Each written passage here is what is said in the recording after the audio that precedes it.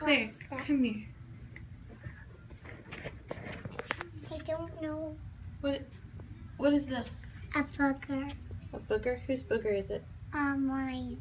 Okay. What are you going to do with your boogers from now on? Put it in a Kleenex. That's right. Where are you not going to put your boogers? Not in the wall. Okay. Not on the wall here, not on the wall by your bed, not on any wall, and not in your mouth, right?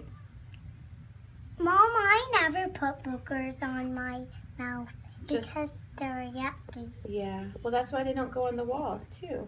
Only Evan those. Okay? Only Evan eats boogers, I guess. Yeah. What do you do with them? Put it in a Kleenex.